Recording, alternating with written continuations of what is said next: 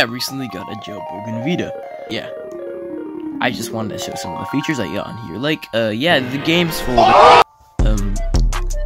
The custom firmware apps, which you can edit. Auto plugin 2 is amazing. Yeah. We have emulators too. MVGBA, OpenLARA, yeah, you get all those. Vita Shell, Vita DB downloader, homebrew browser, RetroArch, obviously we can't forget that. I have YouTube, which is like, it's not like the one that doesn't work anymore. It's like it's a working version that I installed. I have PS Vita DVD screensaver. This is really cool. I have a bit of just the stock apps. I couldn't change the look of the stock apps because it looks so good. Don't worry about how I got these. Yes, those are just the plugin I installed. It's not that easy to like just swipe it on camera. I swear. Anyways, I do have some other stuff. Oh yeah, Adrenaline. Yeah. I'm also planning to get a custom startup on here soon. Not on Adrenaline, just the normal PS Vita operating system. I'm planning to add a lot, you know. I was planning to get Gran Turismo in here, but I guess I forgot to do it in the time of this video. Exit out. Let's try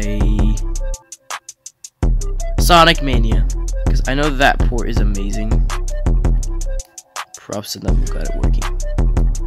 Props to the people who got it working, yeah.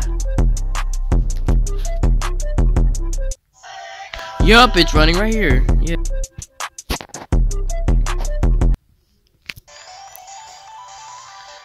Well, yeah, I think this is awesome. Really cool example here. Good to know. And yeah, I got this from eBay. It was like, it was in a good condition, I guess. There were a few scratches here and there. And it came with the charger too. $100. This is cheap. Still fully working. It was on the latest firmware. And then I downgraded it because I installed Enzo. Oh wait, the apps I also have on here are Enzo and Haku. Because I needed it to jailbreak this thing. I mean, duh. But yeah, anyways, thank you for watching. I do have ITLS too, to have all these PlayStation, be connected to PlayStation.